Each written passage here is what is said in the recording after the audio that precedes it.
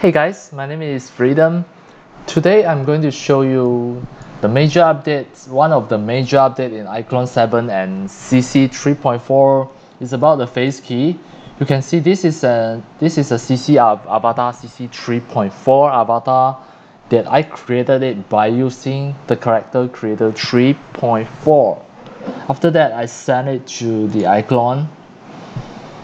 You can see all of the facial expressions already updated.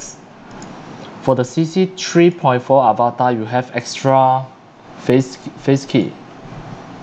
So you just need to select the avatar and click here.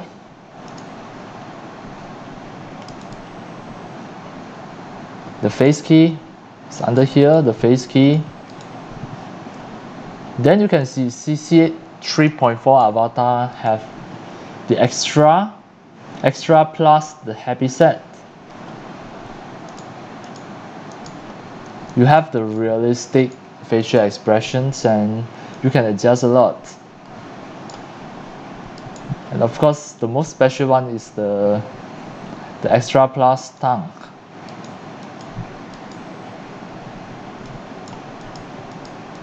You can have this.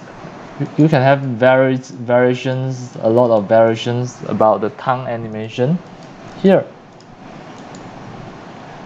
Like just now I already set once.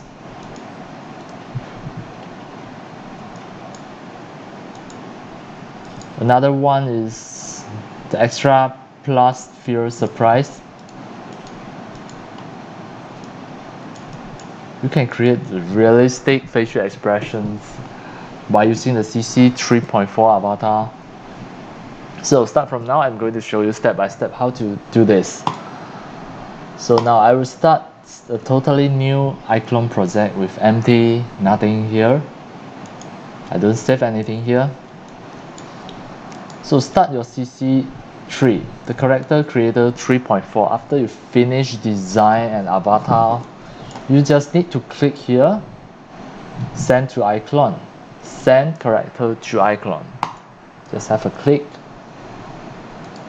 Then it will automatically send the avatar immediately to iClone 7.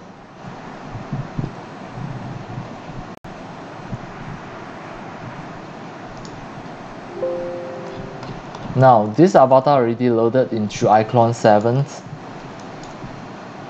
Click here and you can see the face key.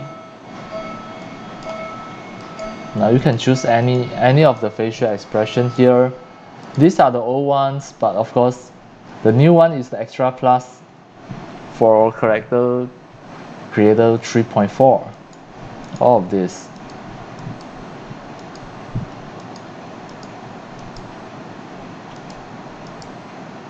The expressiveness can let you to adjust the magnitude of the facial expression.